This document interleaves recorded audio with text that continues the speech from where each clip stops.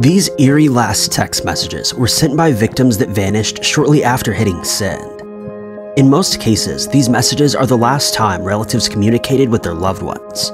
However, there are a few rare instances when missing persons are later found.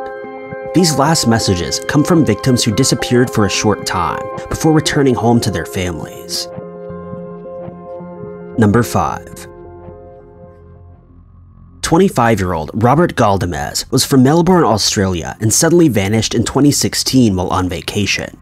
Robert and a close friend of his visited Ben Lomond, a natural park near a hiking trail and a tall mountain in New Zealand. The pair arrived at the resort where they had reserved their room on a Monday morning. Robert and his friend had mapped out a trip around the mountain for Tuesday. According to Robert's boyfriend, Tim Heritage, the pair set out on their hike, but after only 30 minutes of traveling, the friend backed out and turned around to head to the resort. Robert decided to continue on the journey alone. During his walk, he maintained contact with Tim via text message.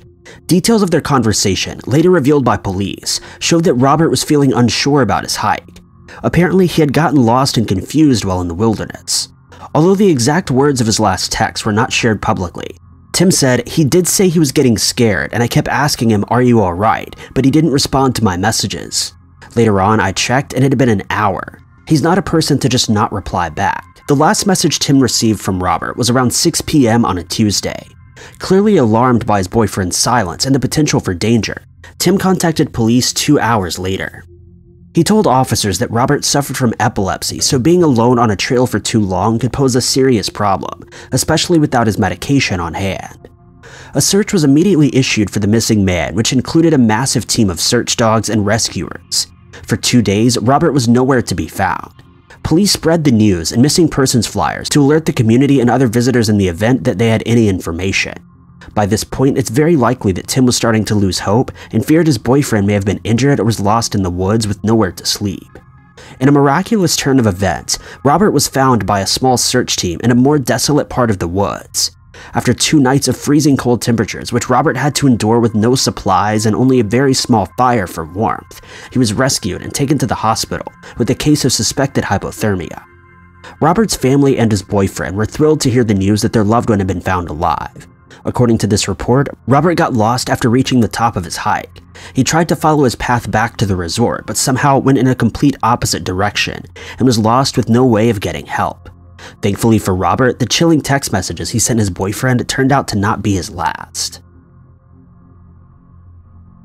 Number 4.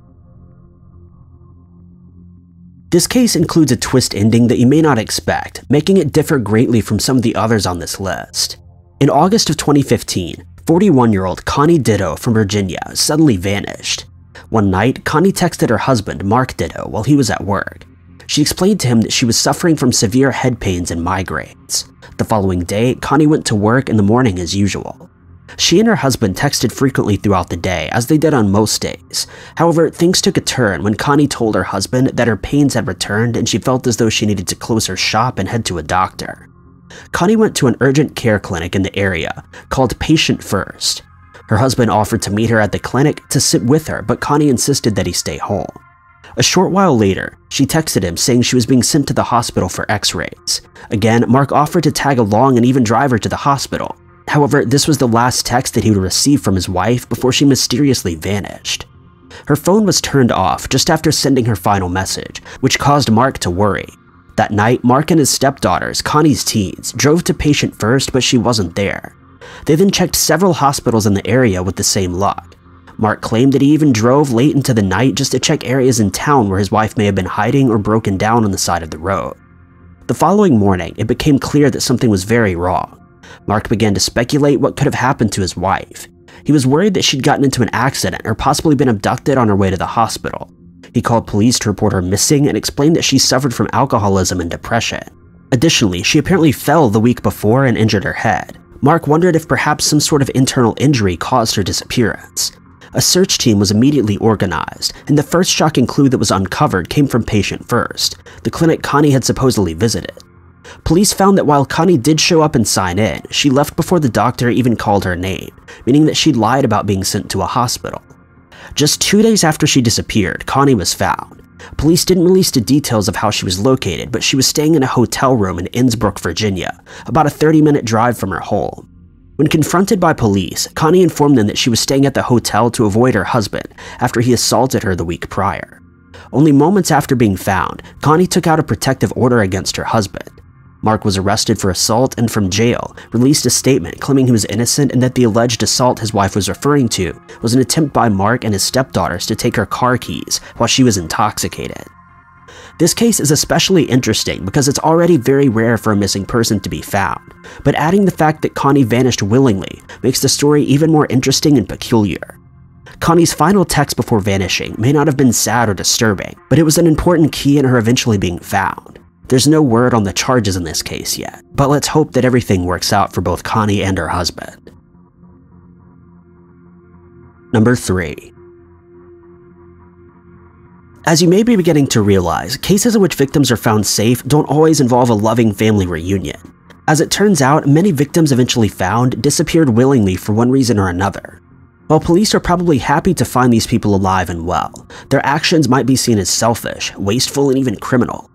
Regardless of the final outcome, it's understandable that a last text message received by a family member before someone disappears can be scary and upsetting nonetheless. Once you've expected the worst, even something criminal can be a relief. That's generally what occurred in the case of Alicia Newsom.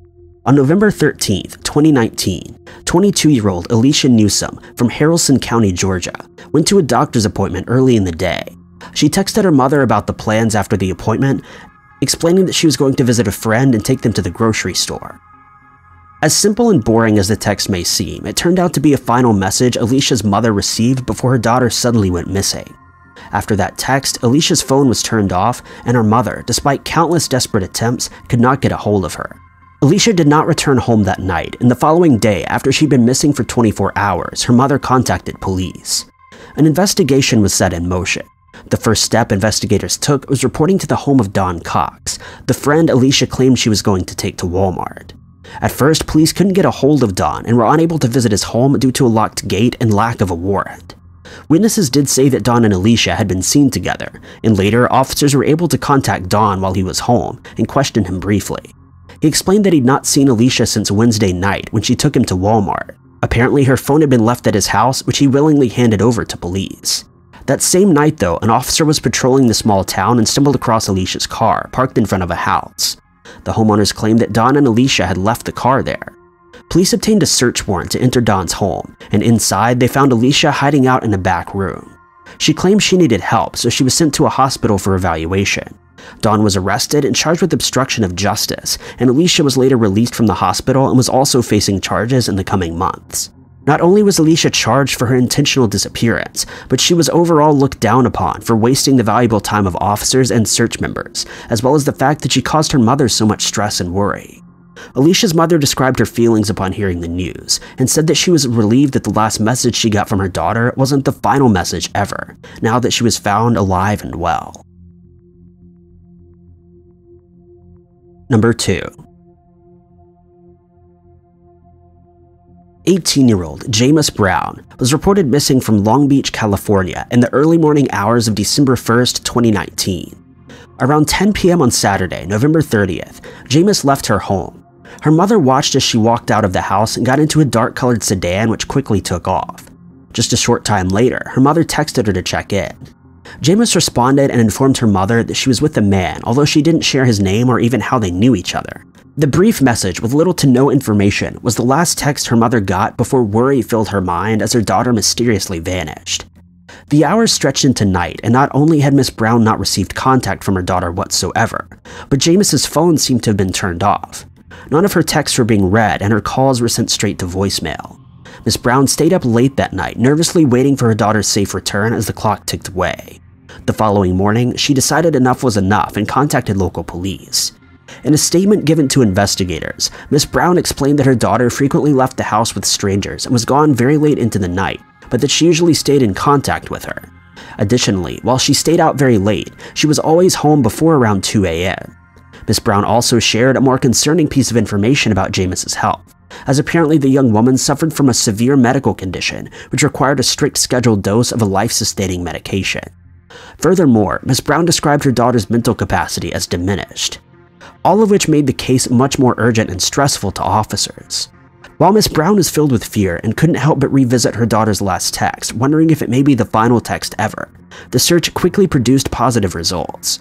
Police fortunately found Jameis at a friend's house in Signal Hill, California, only a 10-minute drive from her home. She was safe and in good health. Police have yet to release specific details about the case, but either way, her mother was relieved to hear her daughter was home again. Number 1. The last text message someone might send before going missing can include almost anything. While a lot of them are mundane, considering most people go missing while having a normal day, others can be truly terrifying. It's hard to imagine what the worst final text someone receives would be, but this one definitely deserves a spot in the top 5. On November 17, 2019, 48-year-old Dana Lynch Welch sent a text message to a friend in which she claimed she was being drugged, harmed, and held hostage. A text like this from anyone is already troubling enough. However, this one was especially horrible because it would turn out to be the last message Dana sent before disappearing. The friend who received the text replied back and tried to call Dana but was unsuccessful. Unfortunately, they didn't know where she lived or who she was with either. Finally, after several days, Dana's friend called local police and requested a welfare check on November 21st. Without an address, investigators had to track the last text message using an IP address. The results showed that the message was sent somewhere in Phoenix. Officers got a phone number and made a call to the homeowner attached to the address. The unknown man informed police that Dana had been living with him for several months, but he recently kicked her out because of her severe drinking problem. From there, he had no idea where she went. Again, police didn't release detailed information on how they stumbled upon Dana, but she was found safe in a home in Hereford, Arizona. Apparently, Dana was never in any danger at all and sent a terrible text while intoxicated for reasons unknown. Clearly, it's upsetting to learn that someone would lie about something so serious and cause a frenzy amongst their loved ones and law enforcement. If that message would truly have been her last, it would have been notoriously devastating. It's wonderful that Dana wasn't harmed, but her actions were definitely questionable. Thank you guys so much for watching. If you enjoyed this narration, maybe consider checking out my personal channel at youtube.com/ty_knots. But don't forget to like this video, subscribe, and click that notification bell to keep updated with all of our future uploads.